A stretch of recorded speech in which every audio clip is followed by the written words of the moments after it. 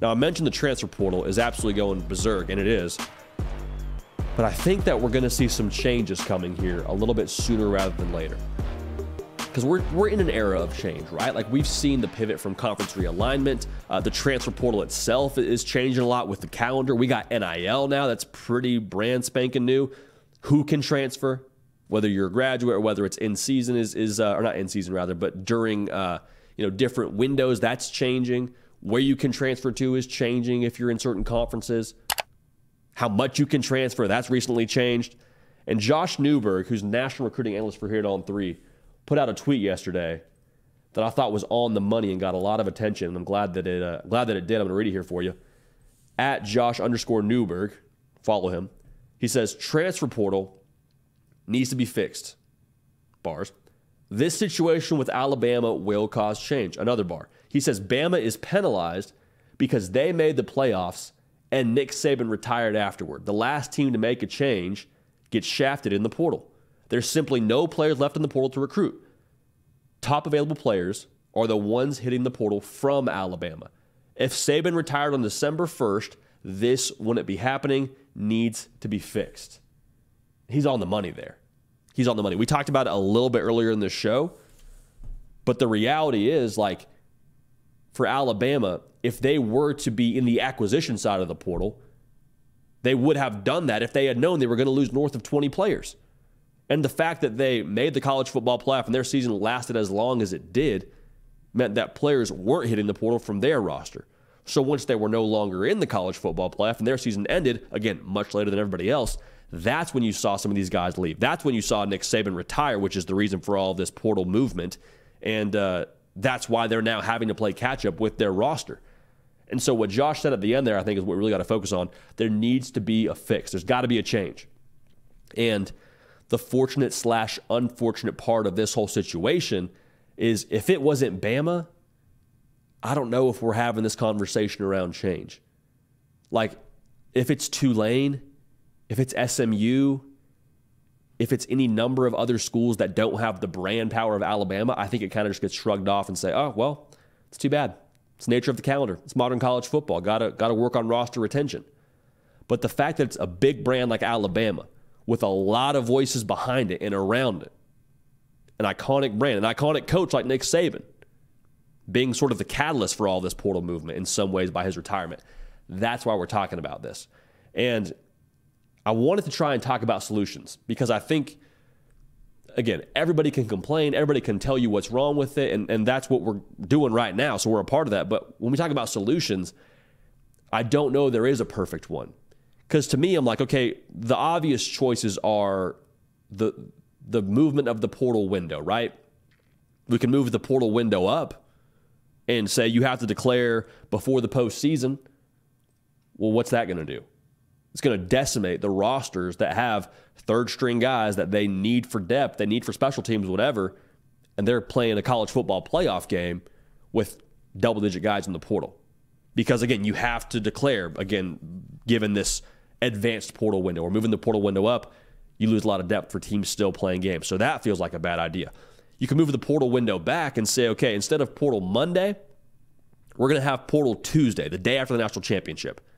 Well, I think at that point, like, you're still going to have these back channels working. You'll still have guys that already know where they're going. So just because it doesn't say not in stock on the website doesn't mean that it's not already taken care of and allocated somewhere else. Like, if I know where I'm going before I even enter the portal, that's as good as me being committed and being in the portal. Does that make sense? So moving the portal window back doesn't feel like the appropriate solution. Here is, I think, maybe the next step for us. And I've heard this from other folks in college football, and I think this makes a lot of sense.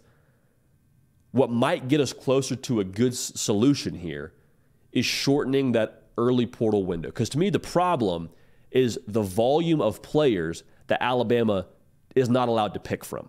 Like, when that portal opened up, everybody and their mama was jumping in there. The problem also for Alabama, clearly, is that they have players on their own roster jumping in there. But if you make that portal window shorter, maybe, just maybe, we see less players in the portal to begin with, and we have a second window after the national championship game or at some point further down the line to where if you're not in that first window you can't jump in until that second window opens up. And maybe that's a more level playing field. Again, it's not perfect. I'm not pretending this is all encompassing. This is the only way we should go about it. But I think a good step in the right direction to try and level the playing field here would be shortening that first portal window. Let's not give them a month. Let's go 5 days. Let's go a week. If I know I'm going in the transfer portal, I probably know during the season. I probably know close to week 10, week 11 of the season. That's when you hear some of these things even going down when it comes to back channels and tampering and all that. Like, you hear rumblings about it happening in November. So if you're going to the portal and you declare on Portal Monday, you've known for a long time. Let's have it be a shorter window and have a less overwhelming number of players jump in that first 30-day cycle. Also, it helps coaches to where you don't get strung along by your star player saying, I might jump in, I might not jump in, and then you go all the way up to the last day and they jump in and you're like, well, shoot, now I need to go grab a linebacker. Now I need to go grab a wide receiver. Now I need to go grab whatever you just lost. And the portal window is, again, you're in kind of scramble mode. So I think that could help staffs, but not perfect, just an idea. Another product, though, I think we're going to see of all of this portal movement, and Josh and I were talking about this before the show, I think if you're an AD or any powers that be at the university when it comes to firing your head coach or keeping your head coach, the stakes go up if you want to fire your head coach. Because how are we seeing that now with schools like Washington, schools like Arizona, schools like Alabama, no longer having their head coach because they took another job, and that roster just being decimated. Just decimated. And we're seeing it in different, I guess, we're seeing different quantities from different schools, but the point remains the same. Your coach leaves, you lose players. So if you're a power that be at a university, if you fire your head coach, there's a pretty solid likelihood that you don't just lose your head coach, you lose a certain percentage of your roster. And now the portal gives, the portal takes. So if you bring in a new head coach, the hope is that hey, you know, maybe they're going to have a chance to bring some of their top players with them from their previous school. That's a gamble. That's a risk. So I'm wondering now, and this product might be that we see a little bit more loyalty, a little bit more patience for some of these head coaches. And I know that's a funny thing to hear because all we've talked about for the duration of the last year and a half, 2 years is, well, hey, look at what you can do in year one. Look at what you can do through the portal. Sonny Dykes making the national championship early on in his career at TCU. The expectations go way up for year one. And I hear that. I don't think that's unfair, but I think there's also the other side of that coin of like, if you want to go another direction with a new head coach, you better feel pretty confident about what he might be able to bring you from a roster side of things because you're going to lose some guys.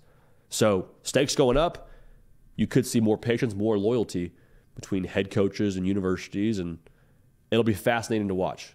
But at the end of the day, man, like I said, there's obvious problems. There's very visible problems happening at very visible places like Tuscaloosa, Alabama, that script day. If it were somewhere else, I don't know if we see the same ripple effect. I don't know if we see the same changes that we're going to see here, but there has to be change. Has to be change. This will not be the case here. I'd be surprised if even next year we have the same portal madness of all these 30-day windows resetting and schools getting hung out to dry because of different things happening, whether it's their coach leaving, their coach retiring. There's going to be changes. There's going to be changes to try and level the playing field, and we'll look back on this and say Nick Saban's retirement started that ripple effect, started this change. Hey y'all, thanks so much for watching. Subscribe to the channel here to make sure you don't miss an episode of The Hard Count. Also be sure to check out other videos on the On3 YouTube channel.